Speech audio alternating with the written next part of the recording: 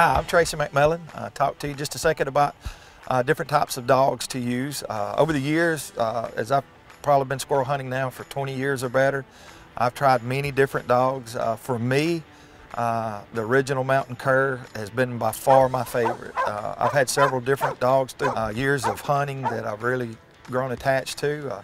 My two that I have now, Ranger and Dot, I love them, have a great time with them when we're out in the woods.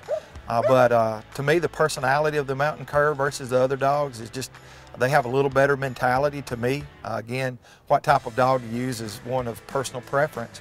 But it's what I've seen with the mountain curs is they're a very gritty dog. They love to hunt, they can go all day, and they love to please their owner. Mine are that way. They love to bring the squirrel back to me. They want me to talk them up when they're at the tree, and they just love to be rewarded in that aspect. Other people use feist. I've had feist through the year, and there's nothing wrong with using a feist.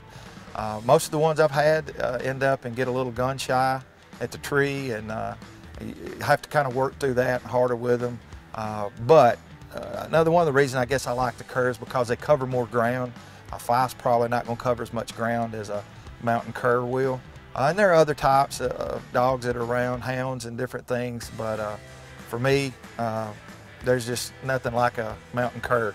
And if you don't have one, I encourage you to try one out and see what you think.